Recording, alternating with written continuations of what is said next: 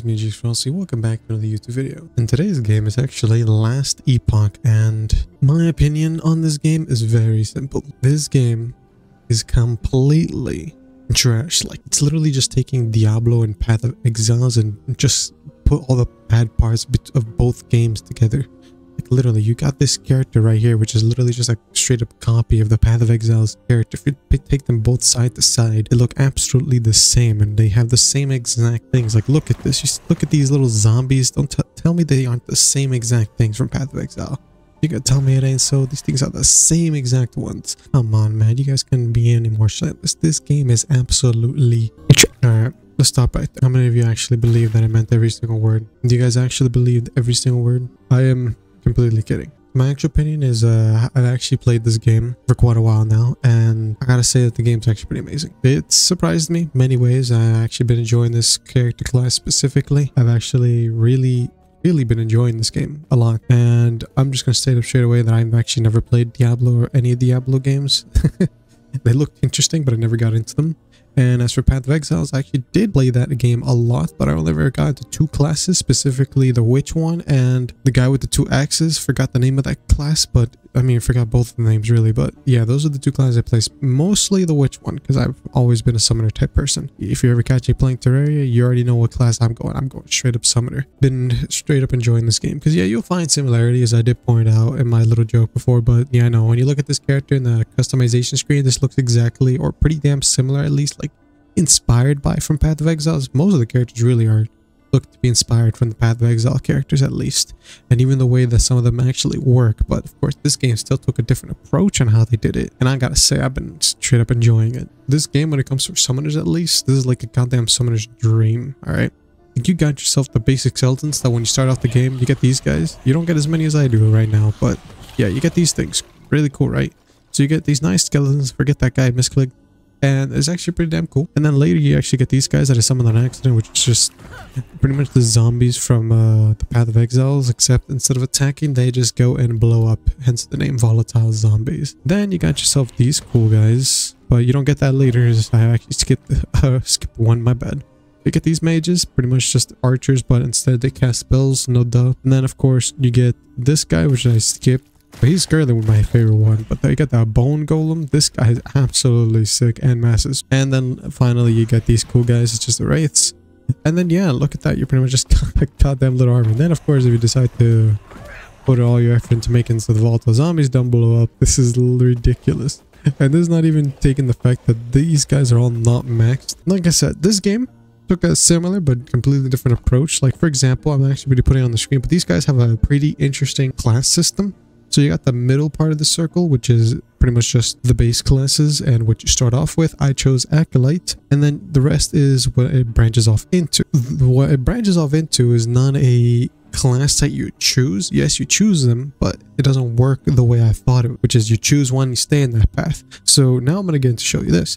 So this is the wrong one. So this is the skill tree. This is the Acolyte skill tree specifically. I'll be moving my camera for the sake of this, but if you take a look at this nice Acolyte tree, it's over there. So if you take a look at this nice little Acolyte tree over here on my side, you're gonna see a few things, right? So first, we got the basic Acolyte tree, and how they did it is that you unlock your mastery spells for each area, at least, after you're investing a certain amount of points, which is actually pretty cool. I really like that, because that means you'll be unlocking stuff as you level up as you invest stats. These are the other subclasses that I showed where you end up evolving into. So how they made it work, you choose a class, right? But what you choose is what you decide to be a master in, I guess. But you can actually still invest into the rest. I haven't done it yet, but I will invest in their stats later. So I decided to get the mastery skill for Necromancer, which gives me Summon Wraith, and I've been completely enjoying that because like I said, I want to be a complete summoner build for this run, which is pretty damn nice. And then of course, you can actually like multi-class in a way. You can actually get a whole bunch of different skill types, skip different paths, which makes it interesting. And then you got this cool thing, which is the skills that you have in the game. There isn't a ridiculous amount of skills per se. I am investing into the top path because they have many cool summoning skills. I'll move a bit downwards so you guys can see, but they got the Summon Skeletal Mage, Sacrifice, Dread Shade, Assemble Abomination, which I really want to test that thing. This thing just sounds ridiculously fun. And then you got the Summon Wraith. That isn't what I want to talk about. So how they actually did this thing, how they made this system was interesting. So every single skill has its own class tree that you invest in. Honestly, pretty cool. It allows me to play around with each skill.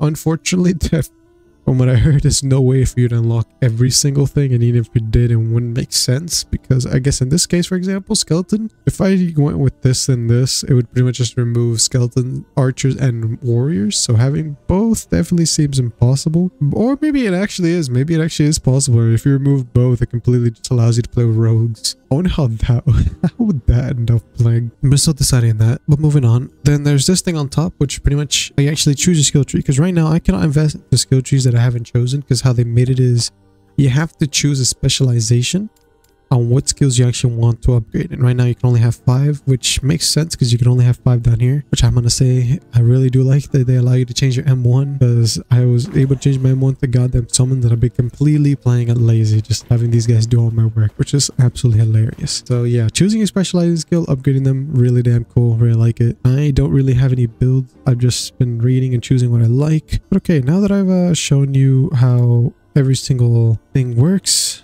and how this game is actually a little bit different, now I'm going to get into the gameplay, why I've actually been enjoying this. You just have me just straight up walking around enjoying myself. Am I on the other side? I know I use that as a cheat to get to the other side, but alright, let me test this, because I believe I can actually like ease to the other side if I do this right. I'm running low on mana. I don't even understand what the heck is going on. I thought I killed all these people before, but now they're back for some reason. I thought, okay, well, neat. I guess I'm gonna walk around. I'm looking forward to how big I can make that golem. I actually cannot maxed out the size, and it's honestly pretty hilarious how much bigger this guy has gone. I also really like how they actually made some of these guys actually patrol around and move. It makes it more interesting that they're not all in one spot. I mean, most of them are constantly, of course, like they're not always going to be patrolling or moving around, but it definitely makes it pretty interesting. Are there 2 types of souls in a cage? Okay, well, cool. I can definitely imagine that other builds will most likely be a lot stronger, especially since I'm just completely playing this, just having like my own damn army, which is always something I really like about games like these. Just having a goddamn army behind you is just so hilarious to see. It really does definitely fit the quote of being a necromancer. Oh wait, I also got a passive skill, which I'm going to be throwing into necromancer. I'm trying to increase the amount of shred armor these guys have. Then I'm going to be taking the unbound necromancy. Whoa, Wartoons. Got goddamn bone golems as well? Which is why I actually do like exploring and doing all this stuff, and also why I've been picking up every single side quest I can. Just the sole fact that it gives me some neat things is always really cool. Oh, speaking of loot. Legendary? Another one? Wait, unique? Well, unarmed? Okay, that's not even for my... Yeah, unique crusader. What? How did I get something that's not even for my class? Come on, man. That's annoying. It's not even the first, I think, like, unique level item that I've gotten that's not even for my class, which annoys me. I'll give it a read and see what the heck it is. So right down here? Yep, down here. Oh, there's the boss. I knew it was gonna happen. What did I say? I lost one of them. Oh, there we go. Got the rogue back. Oh boy. He is not surviving. I feel like that armor shred is doing so much. Wait. His health is falling down so fast. Also, there's no suspenseful music. What do you drop? What do you drop? Boots. Bliss of chaos. Two-handed. I mean, I'll take this. I can sell this for gold. I got some space still. Transfer. Return. And so now I got myself a unique set of boots. Break a theme. Wait. So you and your minions have increased movement speed. Increased healing effect assist. Every second if you're moving, you have a 24% chance to cast summon vines. I think I might take this. I mean, my health increased a lot, but how much faster am I? Not bad. The increase is not like a gigantic amount, but it is pretty damn good. Okay, neat. We're jumping. All right, nice. Okay, cool, I guess. Okay, damn, that 24% is kind of funny. What do these vines do? Oh shoot, they're stationary turrets. My summoning build has increased. So now whenever I walk, I just get passive stationary turrets. What the hell? That's a sandworm. Okay. Hydra. They call you Hydras? Man, what has Hydras devolved into? I'm gonna kill everything here and then I'm gonna go back down. So I actually don't want to get that portal. The chances of getting a unique item from it are a little too high. Though, oh shoot, I'm actually gonna die. Wait, hold up, that poison. Okay. What Okay, that poison's a little bit dangerous. Well, it happened very soon, but I ended up getting myself skeleton vanguards. I ended up running into some enemies that blew up, and my wraiths ended up dying. I believe I have all of them anyways. Oh, my mages died? So many of my minions died there, so now I got skeleton vanguards. I don't know how long they last, but... Okay, so I guess I was wrong, and it brings you to the town portal, like the town that you were last at, not the town that you were currently at, but...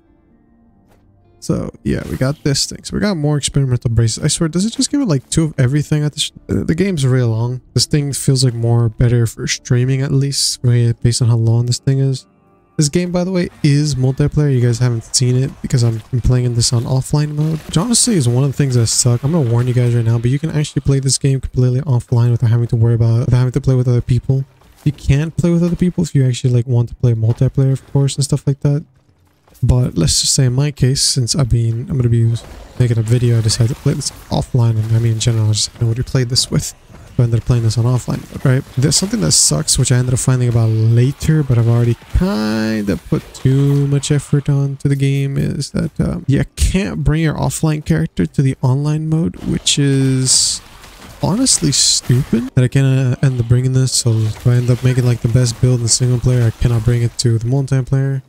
Like I said, very unfortunate, but it is what it is. So if you guys end up wanting to play this game and you end up wanting to play it by yourself and decide to only play it in the single player mode, which is the offline mode, just know that you're running the risk that if you want to play in the online mode, you're gonna have to make like a whole separate character, which is what I'm gonna have to do when I go do that. Look at that, my army's already a little bit big again just because of the vanguards. Pretty nice. Alright, well, let these guys do their work. I highly doubt I'm gonna be dying because with this army right now. We got skeleton mages. So yeah, now I only summon death knights. They do look good. That's a question of whether or not they're better. Okay, so they actually shoot out those little souls that I have, which I believe is... Yeah, okay, so they actually do shoot out hungering souls now. But yeah, extended the outro a little too much. So before I do end off the video, something I actually want to say real quick is, if you guys have any builds that you want to share, just put them down in the comments down below. I'd actually like to read what type of builds and combos you guys ended up making, or what type of things you have. Or I might actually take some, probably not. I'll see, depending on how cool they sound. But if you guys actually have any build ideas for the necromancer that I'm currently having, or any builds I guess in general that you end up having for necromancer, do put down in the comments below. I'd actually like to hear what type of builds that I can make with this type of crazy thing, because I've been enjoying necromancer a lot. Just look at this, having like goddamn armor and death knights actually look pretty clean. So if you guys have any builds idea, leave them down in the comments below, on top of what builds your favorite and what type of class you chose and everything else like that, you know, what type of goddamn skill tree you decide to do, combos, and I don't know, stupidity that ends up happening, like goddamn dealing 1,000,000 damage per second. Like, I can't wait until someone actually reaches that amount of damage. That would be hilarious. So either way, now after saying all that, that'll be the end of the video. So either way, guys, hope you enjoyed watching today's video. Leave a like,